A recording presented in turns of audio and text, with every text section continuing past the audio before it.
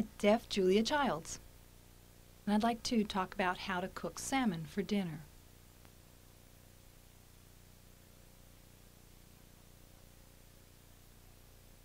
I'm not talking about making a baked salmon loaf where you mix it with bread. I'm talking about cooking a whole fish. What you're going to need is a fresh salmon, not a small one, a rather large one, a fish that could feed 5 to 7 people, which means that it should weigh 3 to 4 pounds.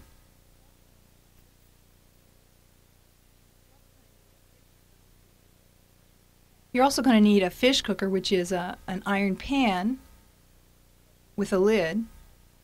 They make them especially for cooking fish, but you can use any pan as long as it has a cover.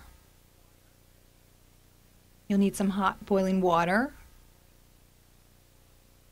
some white cooking wine, table cream, basil, salt, some vegetables, carrots, some cut up potatoes, and cut up scallions. First, you're going to need to clean the fish. You slice the fish lengthwise down the belly and gut the fish. You remove the head and leave the tail. After you've gutted the fish, salt the inside and then close it up. The fish has a skin that you're going to have to remove very carefully. Be careful you don't pull any of the meat off of the fish. You can't get the skin off the tail, so just leave it and you can cut that off. Then turn the fish over, do the same on the other side till you have a nice clean surface. Be very careful when turning the fish because it can easily fall apart at this point. Inside you'll see that there are bones. Just leave those bones until after the fish has been cooked. Then you're ready to poach the fish. You have a little bit of water in the pan, some oil, some crumpled basil leaves, a little bit of wine. I don't have exact measurements on these ingredients. You're just going to have to trust your intuition as to how much wine or how many spices you want to put in. And then you're going to put the fish back in the pan. No, first, if you have a special net or a mesh that you can lay in the pan before you put the fish in, that will make it easier to remove the fish after you're done cooking. And you remove the fish, then you can use the juice left in the bottom of the pan for making the cream. So that's why you need to have that net to remove the fish. You can also use a cloth. That will do, a strong cotton cloth that you can use to pick up this fish when it's done cooking. After the fish is in, you cover it. If the lid is a little bit loose, you can use some aluminum foil and then place the lid on top of the aluminum foil before you put the fish in the oven. You then bake the fish at 375 for an hour, perhaps an hour and a half, depending on the size of the fish and the weight of the fish. After it's cooked for an hour and a half, then you take the fish out, carefully remove it, and then there's juice in the bottom of the pan with your spices in there. You put the juice in a saucepan. Oh, I need to go back. I forgot to tell you that the chopped carrots, the potatoes, and the scallions should be cooked with the fish. After you've removed the fish from the oven, then you keep the potatoes and carrots separate in a container, in a pot, and you have the juice in a separate saucepan.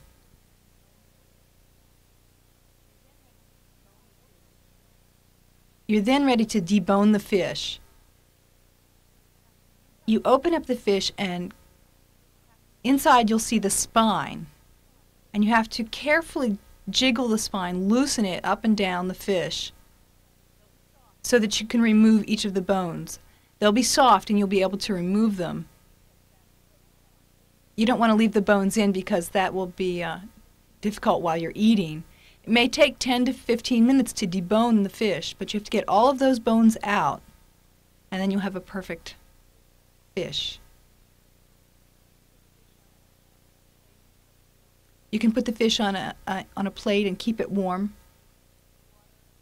And then you take the juice, the water and the wine, and put it on the stove, and then you mix up some cornstarch with water. You don't want to put the cornstarch into the juice because it will glop up, and it will make it very hard to make the nice sauce. So you mix the cornstarch with water first, and you add some table cream, maybe a half to 3/4 of a cup. Mix that in. That will make the juice white. Let it boil. Let it get hot. And then you can add the cornstarch. That will thicken up the sauce. You can add some more basil, perhaps some parsley, chopped fresh parsley, or garlic, fresh garlic. Let it cook, let it get good and hot. I'd say it may take 15 minutes, and then bring the fish out of the oven where you've been warming it, and using a soup ladle, spoon that sauce, that cream sauce, all over the fish until you can't see the salmon anymore. All you can see is the cream sauce on top.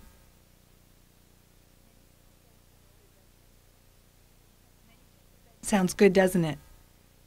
And then you take the vegetables, which have been kept hot, remove them from that pot, and put them on the plate with the fish, and enjoy your supper with Chardonnay wine or New Zinfandel, a wine that suits seafood. So enjoy your supper this evening.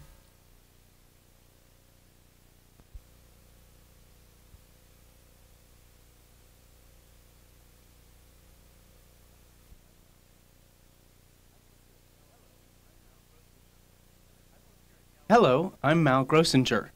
I work here at Gallaudet University as the Assistant Director for the Development Office. And I'm here to talk with you today about my 2 deaf children and where they will be going to attend school. It's been tough on me and my wife trying to decide exactly what we should do with our 2 kids. Should we send them to a school for the deaf or put them into a mainstream program? There's been some confusion about that. There is Kendall Demonstration Elementary School and Frederick Maryland School for the Deaf, so we have to choose between those 2. So it's kind of difficult to decide where to put them. Now it's my turn to give this some consideration, as I know many other deaf parents have had to do as well, in terms of where they wanted to send their own kids. And I'll tell you why this has been such a point of concern for me. I used to work at Gallaudet as a recruiter through the enrollment office, and I have traveled throughout the country and had an opportunity to see a variety of different school settings, schools for the deaf, mainstream programs, and regular public schools. And you wouldn't believe the diversity and variance between these settings. And before I go into any more of that, I want to make it clear that I'm giving my own opinions. I'm not speaking for other parents. I'm telling you how I feel as a parent.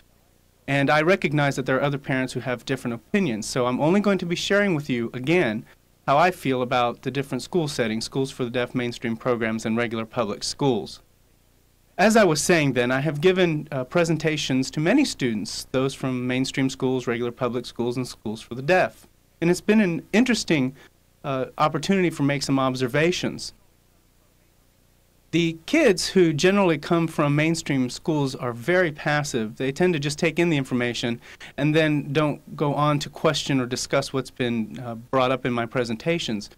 As compared to those students who go to schools for the deaf, who are much more aggressive and interested in making comments and discussing and asking questions. They want to get more information. Deaf students from regular public schools, I would say most of them don't even sign. And I often wondered how it is they manage to negotiate communication with their teachers. Obviously, an interpreter wouldn't do any good because, as I've said, they didn't sign. They could use their voices, but it seems to me that there are people who have hearing loss who do not understand information 100%, obviously auditorily. Maybe they get 70 to 80% of that information. Maybe those people who have more in-depth hearing losses, maybe they're only able to get maybe 55 to 60% of the information.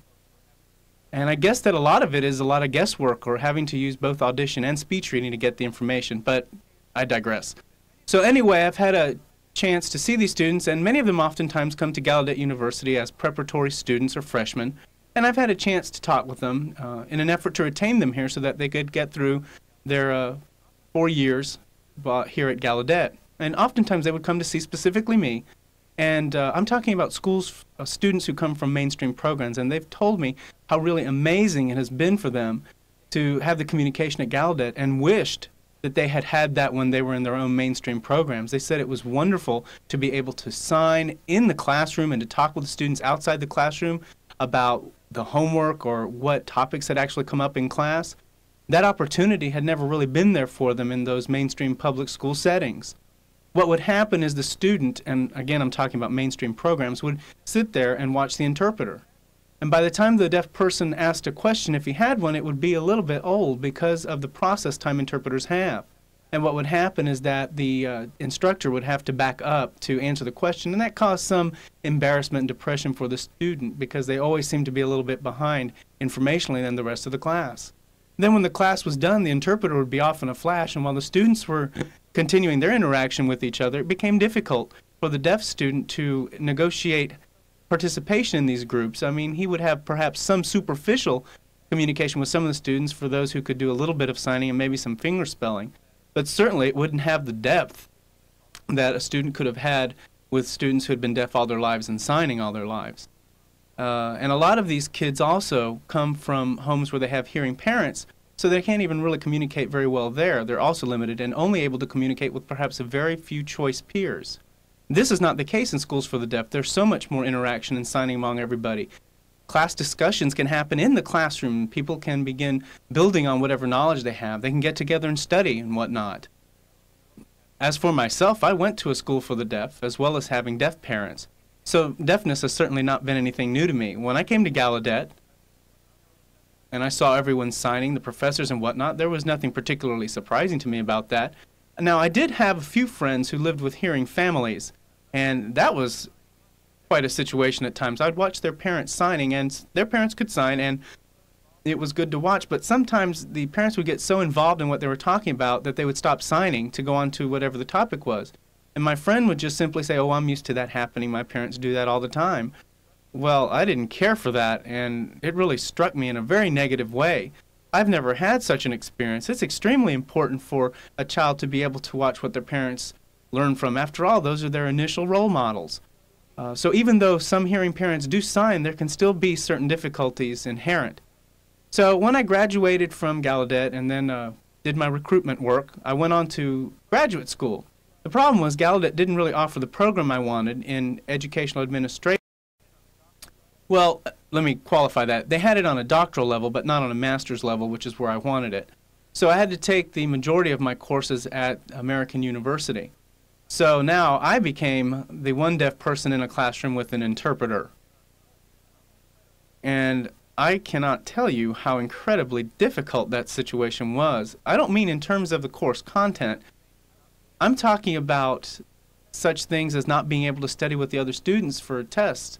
I was so spoiled at Gallaudet because I was always used to sharing what I learned with students and, passing notes to each other to study and be able to have rap sessions to discuss the information. I didn't have that at American University.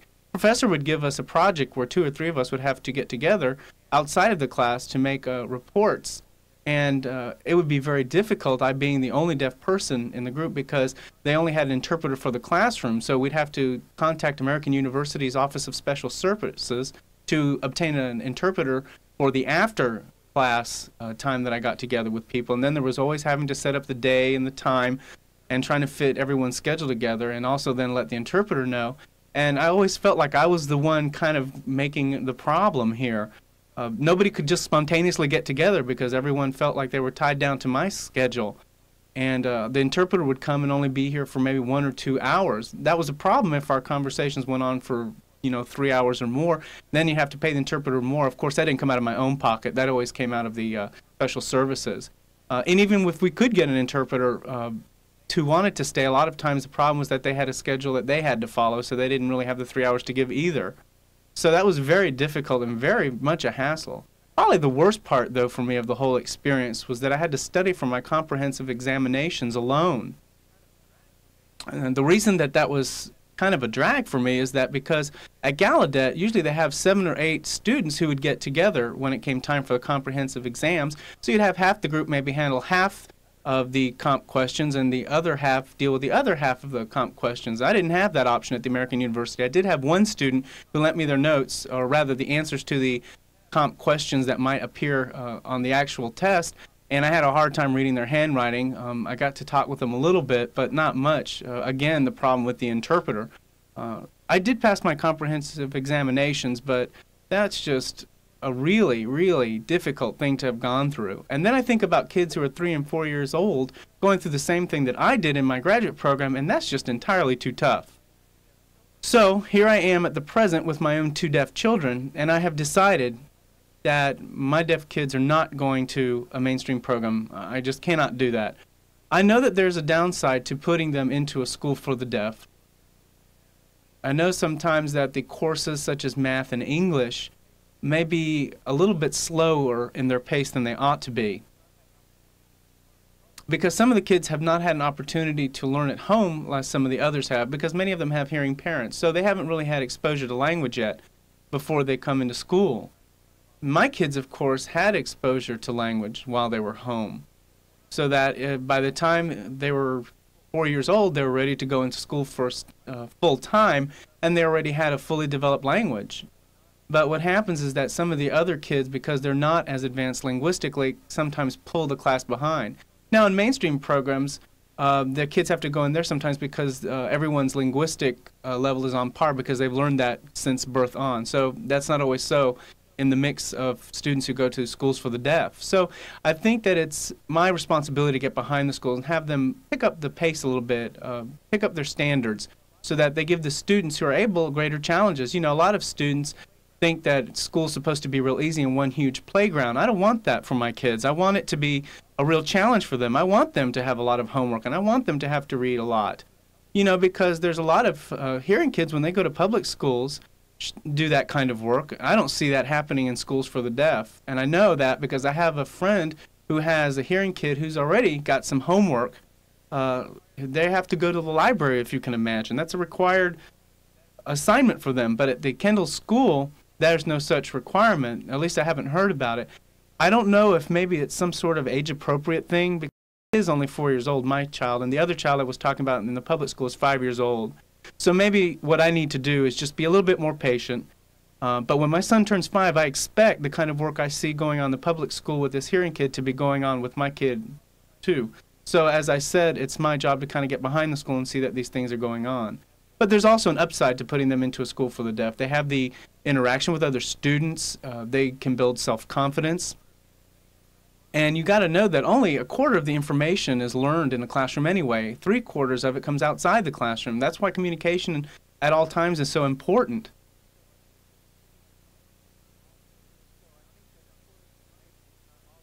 So I think that a quarter of the information is not all that there is. And I'll give you my honest opinion. The reason that I picked Kendall School as the place I wanted to send my kids is because they have an updated curriculum that's nicely computerized. Now, the Frederick School in Maryland is a very good school. I don't mean to demean it.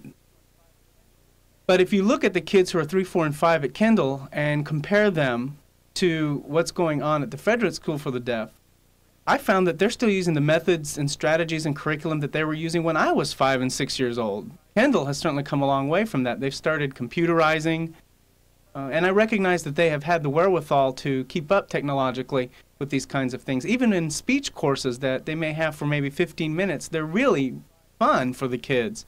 For example, they may try to get the kids to sustain the sound for M. And on computer, what they do is they show this horse that is racing towards a finish line, and as long as the kid sustains the M, then it gets the horse to that finish line. Now, the Maryland School for the Deaf doesn't have anything like that. They're still using the old feather and handkerchief method of blowing to teach speech.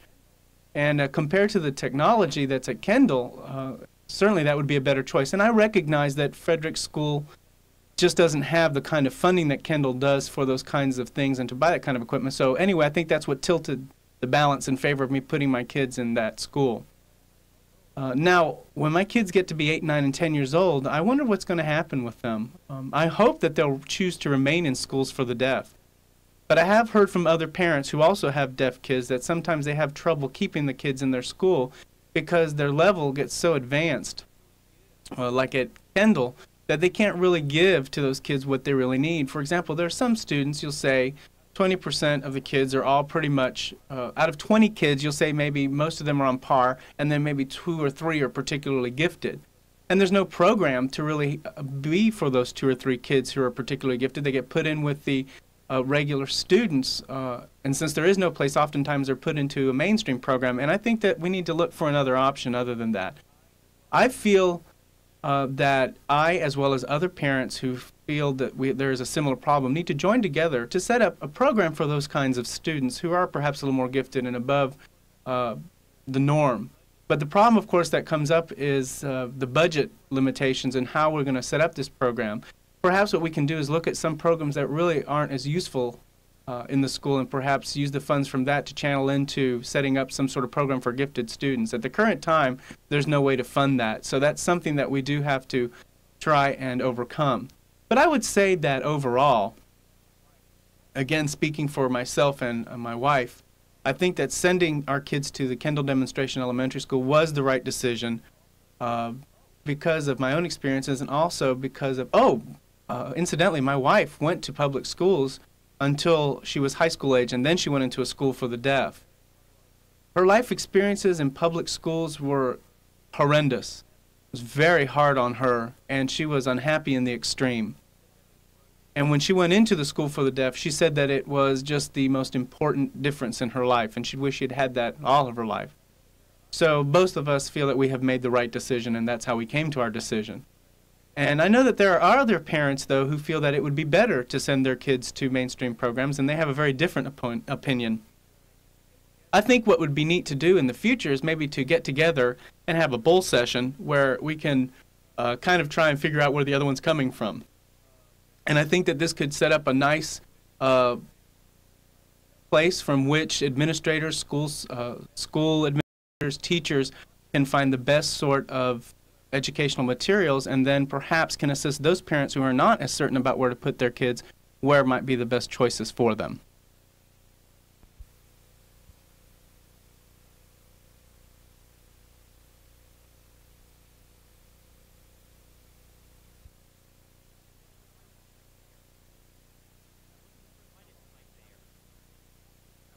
My name is Mike Baer. I work in the personnel office at Gallaudet University, and I'm a graduate student at the University of Maryland.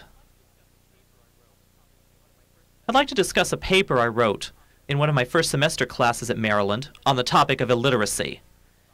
And instead of fingerspelling the word, I'm going to use this sign for illiteracy. Illiteracy is a serious problem in American society today, and has been for thousands of years. But it has not been recognized until recently because of the dramatic changes in technology.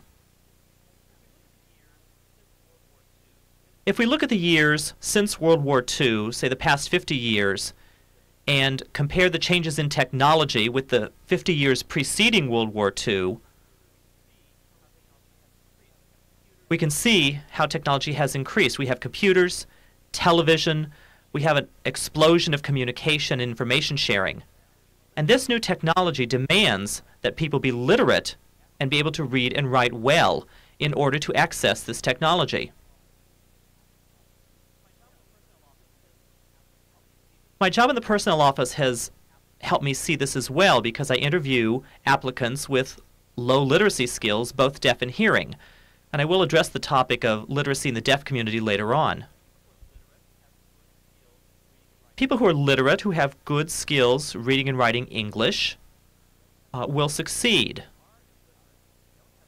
Whereas those who are illiterate and don't have such skills are not going to succeed in the job market. And try as we might to help these people. They're friendly, they're courteous, they're motivated, but they just don't have the literacy skills necessary to meet the needs of the departments here at Gallaudet. And so we need to hire people who have good literacy skills. And it was with this framework in mind that I decided to write this paper and try and find out some of the causes of illiteracy. In America today, 1 out of every 3 persons is illiterate. That's 33% of the American population who cannot read and write, even at a 2nd or 3rd grade level. But it's a problem that's virtually invisible.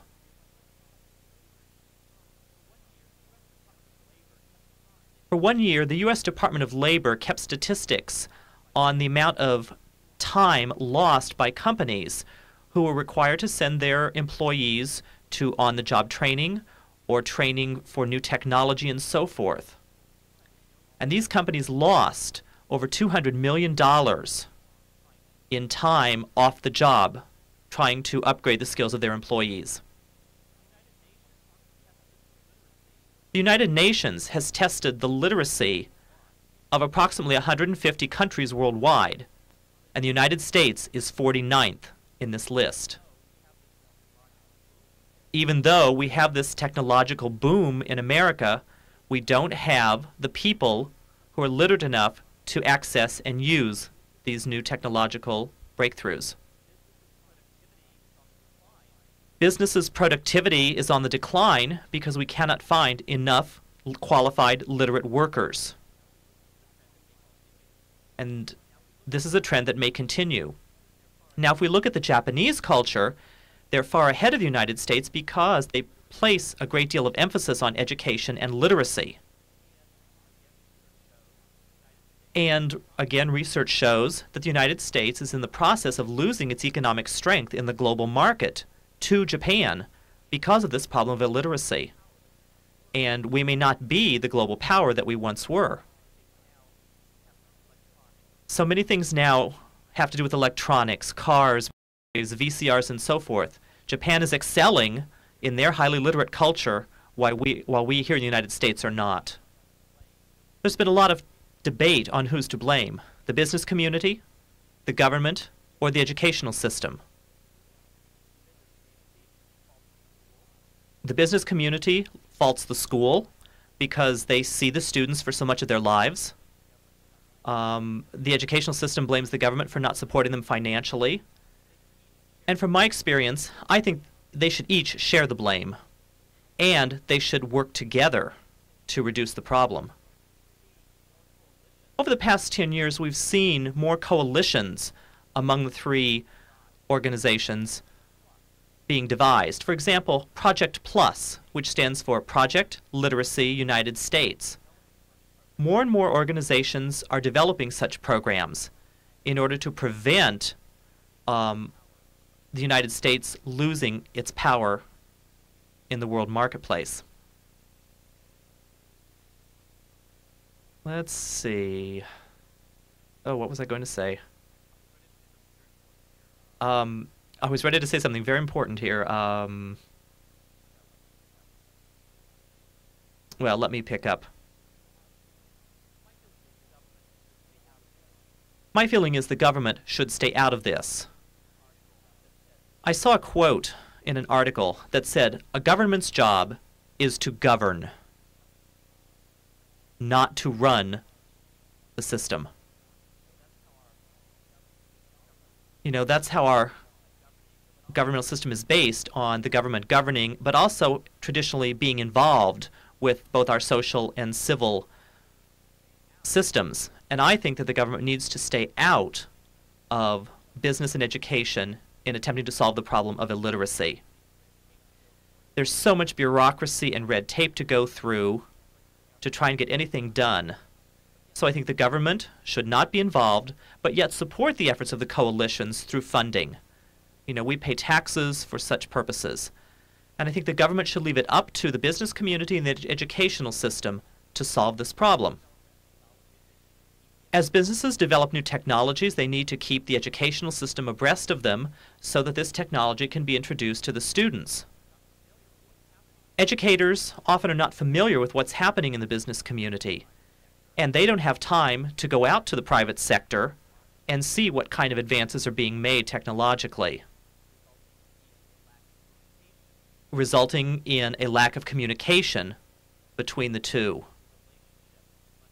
So a stronger relationship must be created between the business world and the educational system. And I think it's the government's place to foster that through funding and support. And in that way, we can regain our economic power in the world again. And now, with the destruction of communism and the talk of the new unified Europe in the next few years, where several countries such as France, Italy, Germany will unify to form one common European economic community, they may threaten the place of Japan or the United States in the economic market. That's a very hot issue that's going to remain so for a long time. Now let's see how this issue relates to education of the deaf. I see one main issue is the ASL English controversy. Last fall, the superintendent from the Mississippi School for the Deaf gave a presentation which I found very inspiring. He said that one problem was the lack of deaf professionals involved in education of the deaf, especially in decision-making and teaching, that there were not enough deaf people, resulting in the fact that hearing administrators and teachers were making decisions about the best methods of teaching the deaf and how to work with deaf children. And he felt that it's our responsibility to have input into these decisions that will affect deaf people. But we look at deaf people today, they're going into business and other careers, not into education. I'm an example of this. But we need to see more and more deaf people going back into education.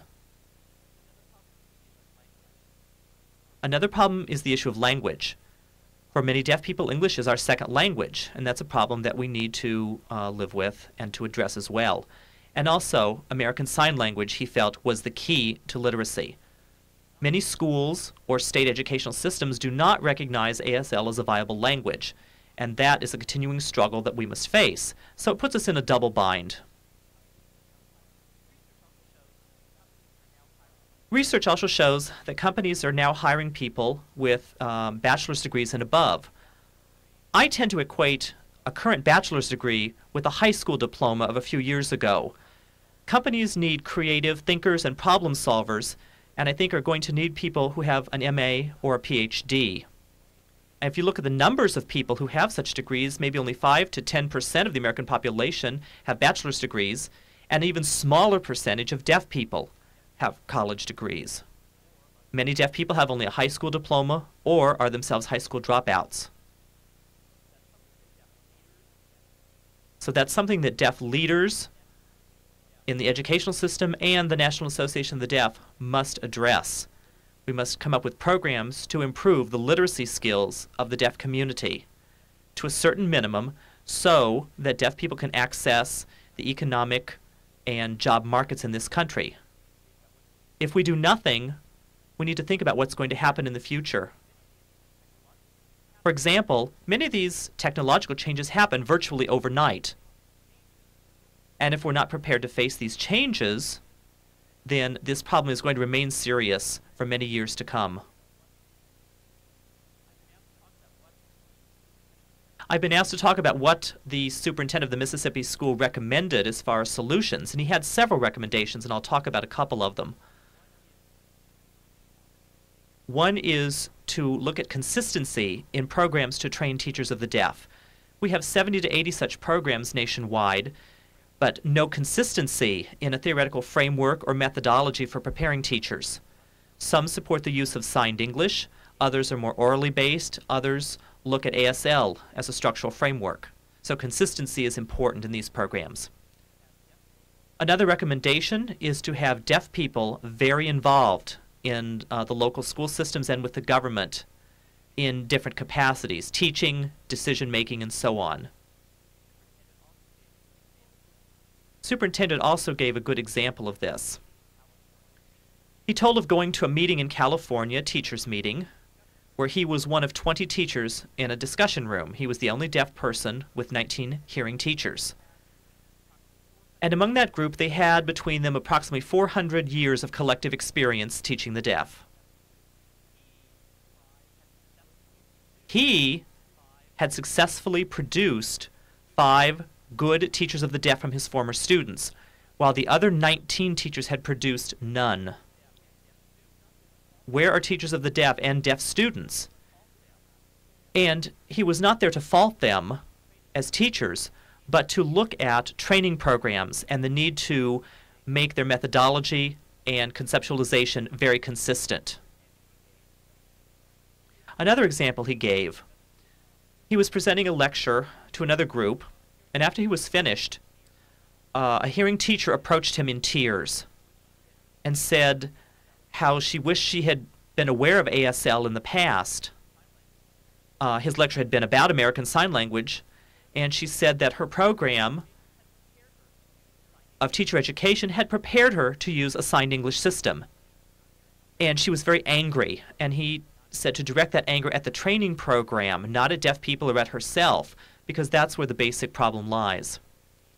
And in his view, Gallaudet needs to take the lead in this area, not to try and maintain a neutral attitude, but to take the lead and not try and please everyone.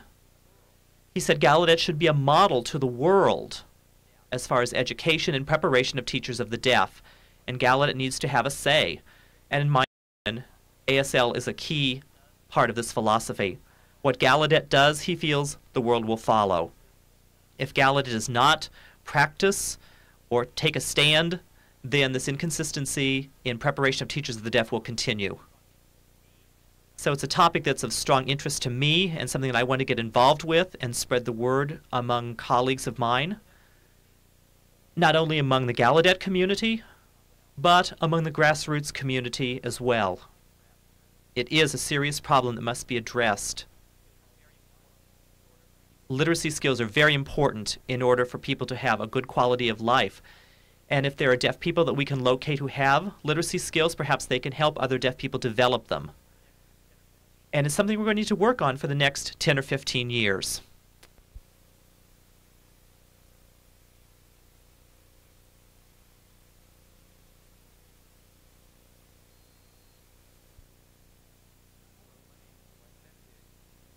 Hello, my name is Dwight Benedict.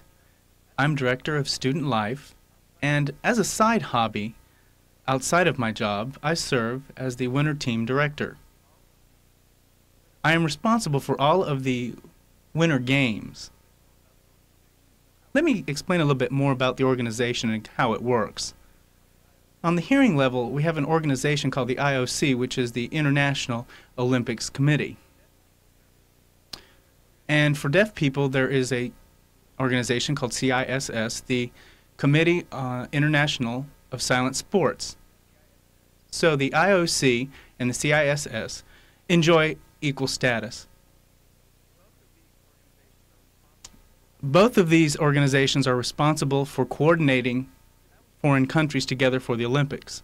And I will be specifically speaking of one country, clearly the United States. Let me explain one term I'll be using, the American Athletic Association for the Deaf. The American Athletic Association for the Deaf serves as an umbrella organization for all other sports organizations for deaf people, such as the Racquetball Organization, the American Ski Association, the American Hearing Impaired Hockey Association, the Speed Skating Association, the Volleyball Association, and so forth. All of these sports come under the AAAD. Also, the American Athletic Association for the Deaf has one side attachment to the World Games for the Deaf, whose main responsibility is setting up tryouts and organizing the teams from the United States in giving them training grounds and arranging for their travel to the countries where competitions will be held.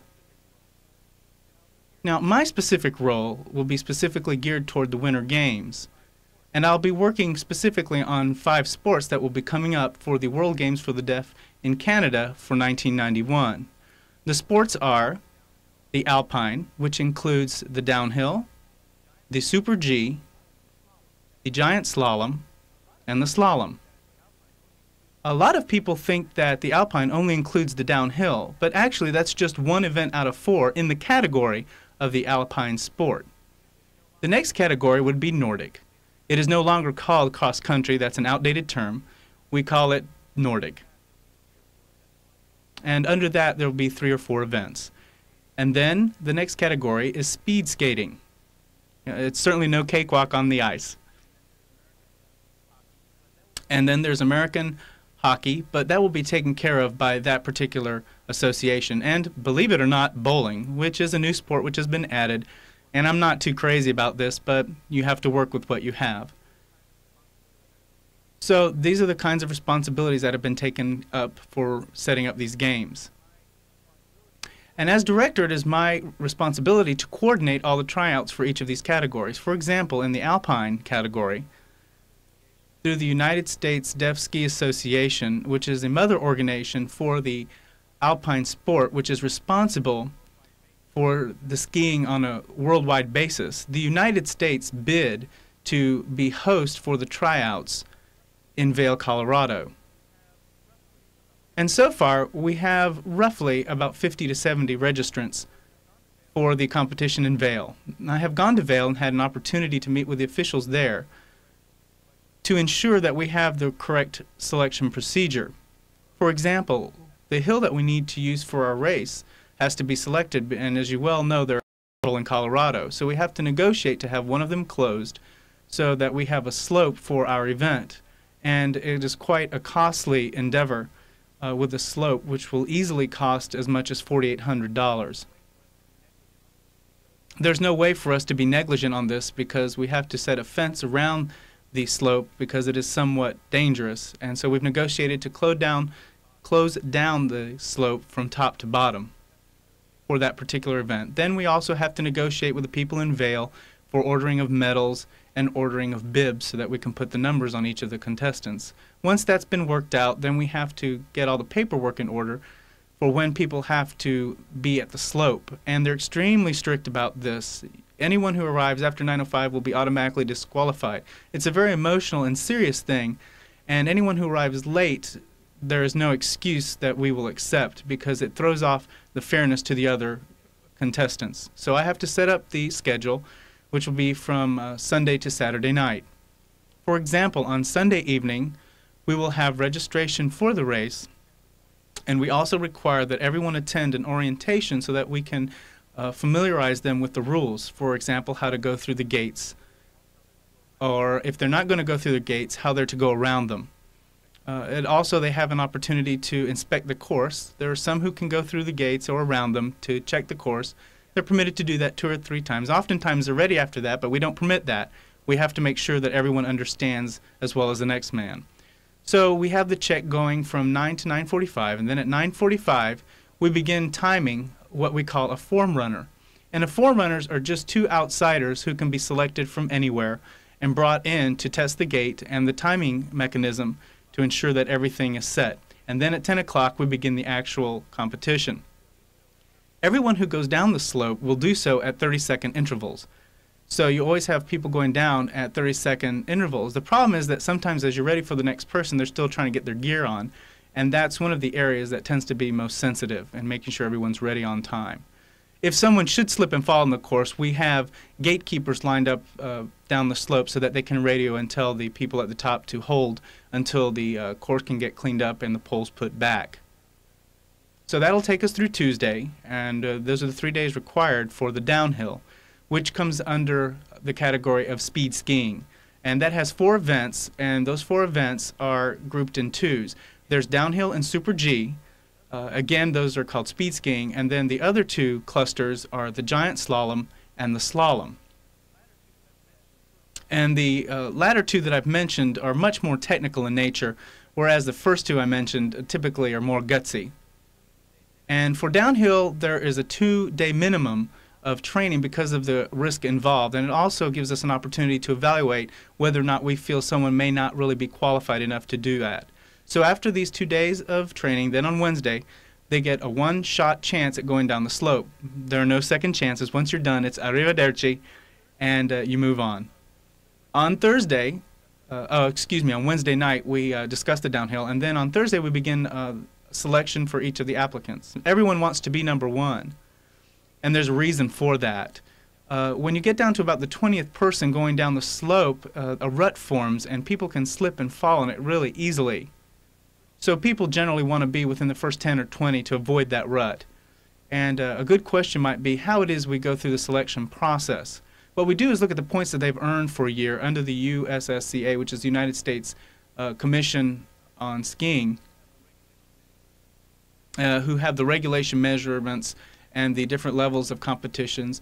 And also we look at individuals who have been involved in deaf competitions and tournaments. And then based on all that information, we pick the top 10 individuals who are the top seeds, and then you start going down in terms of tens by second and third and fourth clusters. Then we begin to draw numbers for each of the individuals and begin assigning the numbers 1 through 10 on their bibs. Then on Thursday, we begin the competition for Super G. Super G, incidentally, is a fairly newcomer to this. It used to be only downhill, giant slalom, and slalom. And they wanted to add something that was not only quick, but also involved some technical maneuvers, and that's the kind of thing that was involved. Some people think it makes a plant downhill. I'm not sure that that's true, but it certainly has gained a great deal more popularity. Most people are doing giant slalom, slalom, and Super G. There are few who are getting involved in downhill. So anyway, we have this Super G, and then on Friday we do the giant slalom. The Super G, giant slalom, and slalom are permitted 2 runs per person. Lets them go down once, rest, and then we reset up the course, get the poles put back up, and then everyone goes down. And then we then change the course. And then of the 2 times, we look for the best. And you go from 1 down to whichever the last person is. And interestingly enough, what you do is the person who did the best on the first run will be the last to go on the second run. You have to change everything around. And that way it keeps everything fair for all of the individuals. And the winner is the one who gets the best overall score. It's also nice because if someone doesn't do well on their first run, say they fall or slip, they can always depend or at least have a second run to depend on. So that takes us through Super G, the giant slalom, and the slalom, which is very technical and actually is quite a lot of work for the gatekeepers who have to be pretty closely lined up down the slope because the poles generally are only 10 feet apart from each other, and as individuals go down them, they of course get knocked off and the gatekeepers have to go and put them back. It's not like downhill where the poles are set up so far from each other and staggered so far away that they don't have as much trouble doing that. I think I've covered most of the sports that are involved in the Alpine. As I said, that has pretty well been worked out with Vail, and everything is set for March 11th. So that moves us on to the Nordic, which is much more difficult to organize because there are so few participants in that sport. Just last week I was in Vermont. I think it was just 4 women and 2 men. And I understand that that's the kind of statistics they have with hearing people too. It seems to be much more popular in Europe. So instead of having just a tryout to get people to come in, we usually have tryout going on an ongoing basis so that we can pull a team together as we find individuals. So far, we have identified 4 outstanding men and women. We're hoping to find 2 more women, possibly 3, so that we can set up a relay team for the cross country. And that's the current situation there. The next category then would be the American hockey. And as I said, we'll leave that responsibility to the organization themselves, which is the American Hearing Impaired Hockey Association. They will be responsible for doing everything from beginning to end in terms of fundraising and team selection. Of course, they will be working in concert with 2 members from the World Games for the Deaf when they begin selecting their team, and they'll be going from there. Most of the hockey players typically come from Chicago because that's where the home organization is. So we try to be fair to everyone in this. The next category is speed skating, and though we have searched diligently, we have only found 1 person, but it's good news. When I compared this guy's time, he had beat the Norwegian time. When I'm speaking of Norway, I'm speaking of the World Games for the Deaf held in Norway. They took first in every event under speed skating, and I found this guy who's beating them, and I didn't believe it at first, so I asked him to send me the sanctioned time, the official times, and sure enough, it held true. So I don't want to get too excited, but I'm very hopeful, and we'll be taking him with his team, and hopefully he will be sweeping a bunch of medals for us. Let's see, that brings me then to bowling. What can you say about bowling? I've always thought of it as being kind of a summer sport, but CIS has voted to have bowling included as a sport in 1995, but CISS asked Canada if they would go ahead and accept the resolution earlier for this year to put bowling in for 1991. I'm not as happy and I'm not very comfortable with that. But currently Canada is not very pleased with that decision because they don't want to take responsibility for that. There's no way to set up a tryout or really a selection process. So next week in February, we'll find out whether or not this is going to go or not. If it does, then what will happen is that they'll just have to contact the National Bowling Association and they'll have to pull a team themselves. And then we're also responsible for getting parade equipment, parade clothing, the equipment, plane tickets, and everything. We have to raise about $250,000 to accomplish this in order to get to the World Games for the Deaf. And I hope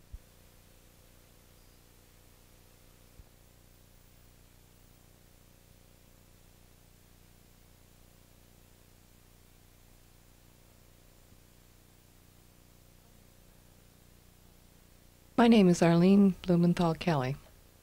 I work at Gallaudet as a research technician. I also take classes in linguistics. One class that I took was called Sociolinguistics of the United States Deaf Community. And this course required a term paper, and I thought about what a topic might be for me. And I have always been interested in senior citizens, so I decided I would do my term paper on that topic. Before I go on, I want to talk about two unique signs. This is what I use for Baltimore, and this is the sign that I use for senior citizens. And I'll be using those two signs throughout my talk. Now, before I started my research topic, I did a lit review. And that included Growing Old in Silence. That was a fascinating book, and that was written in 1979. And there was a study done on senior citizens in San Francisco, which dealt with the sociology of their community and language development and what caused them to be what they are today and how their past influenced their present lives. So I thought maybe I would do the same thing with the senior citizens in Baltimore, but understand that this was 10 years later. So I contacted senior citizens in Baltimore through my family. I have a deaf family, and I made many contacts. Out of 10 that I contacted, 7 agreed. The other 3 had conflicts. 7 seemed to be a good enough size for my sample. So I went to their homes, and I conducted interviews. I knew that I must videotape them. I knew that I couldn't remember everything or jot it down while I was trying to converse with them. So I had to set up a video camera for that. So that created another problem. Who would do the videotaping for me? I thought of various friends, and finally I decided the best thing would be to have a deaf camera person, so I asked my husband to do that for me. His name is Jim, and he turned out to be a good choice because those people already knew him, and they felt like they could be comfortable with him and me in the room. Me they knew because they had known me all my life. If I'd brought in just a friend from the university, it might have influenced their language choice and production. So after I made all these contacts, I developed a questionnaire. It included questions like, what school did you go to? Did you go to a residential school or an oral? Did they use sign language or did they use lip reading only? What were your friends like? The questions were developed from reading and talking with other linguists, and I gathered ideas and put them down on paper. In all, I had about 10 pages of questionnaires for each person. When it was time for the interview, I went to their homes. That was really the fun part, going to their homes. Please understand that I didn't give them the questionnaires in written English. I knew that this would influence their language use. It might cause them to feel as though they had to think or respond in English, or as if they had to respond at a university level or something. So rather than do that, I used ASL to present the questions so that that would match their styles and they would feel comfortable in responding. I went to each home in turn, 7 in all, and videotaped their responses. It was really interesting. When I would arrive at someone's home, we tended to talk about general things. Hi, how are you? How are your mom and dad? And so on. Rather surface level conversation. While Jim set up the camera, we just did rather polite chat. When it was time to begin the interview and get down to the serious questions, and eventually we finished those questions, the interviewees would continue talking about, oh, this incident in my past really made me mad, or here was a happy memory. It was interesting how they carried the conversation over, even past the interview framework. When I arrived at home with my videotapes, I would study the videotapes and look at the questions that I had written on paper.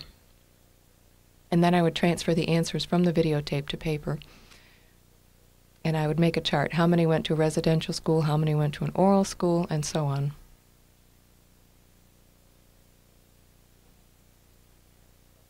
The interesting things I decided to focus on were 5 areas in all. One was peer group, the second was occupation, next was kind of school, and the fourth was attitude toward ASL. Oh, actually I had 4 in all, not 5. Peer group, occupation, and kind of school, those tended to be quite similar to each other as well as to the San Francisco study. Now what I meant by peer group is who they were with when they grew up in a school for the deaf. As it happened, they tended to have the same friends throughout, from day one in the school until the present day in their old age. They tended to have the same friends on a continuing basis. With regard to occupation, most of them were skilled laborers like printers. Almost all, in fact, were printers. One was a carpenter. And in California, the results were the same as this. Most of those people were skilled laborers, too. That's for men. Now, for women, my results were similar to those found in San Francisco. Housewives, those people, you know, they had to stay home and take care of the children and so on. Once the children went to school, they went to work. And the results were similar to those found in California. When it came to kind of school, the general response was residential school. Now, going back to peer group, I found that the residential school had quite a bit of influence on peer groups. That's where deaf culture tends to perpetuate itself. My data had just a little bit from oral backgrounds. Now, did those people have the same friends that they had while growing up? They tended not to. People who attended oral schools tended to have lost contact with each other, and their friends tended to be the friends of their mate who had attended a residential school. The Baltimore and San Francisco studies had nearly parallel results. Now, with regard to attitude toward ASL, the San Francisco respondents tended to be more resistant toward ASL. They would say, well, I don't use ASL, I use sign language. Meanwhile, in Baltimore, people would say that they use ASL and were quite comfortable with that response. Now, my next question for research, I wonder if time had anything to do with this attitude shift. In the 1960s, it was announced that ASL was a language.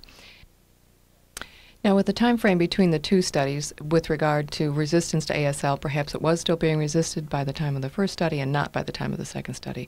The next issue is proximity.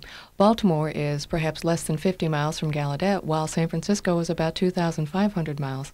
Now, whether or not the proximity affected the results is a question for future research. The point here is that language is important to the deaf community and its culture. Therefore, schools for the deaf are important. I always like to end my talk and my explanation of this topic with something that I took from one of the people's interviews that I videotaped.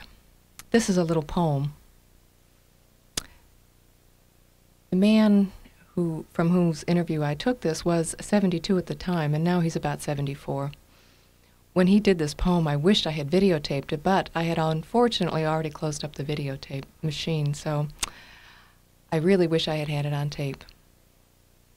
But nevertheless, I memorized it, and this poem is in me now. He said, I remember a time when there were no doorbell lights, and things seemed so dark and depressing. I remember when there were no phones and no way to contact other people, and it was despairing. I remember when there were no video decoders, and now we have all of these things, and our lives are so much brighter.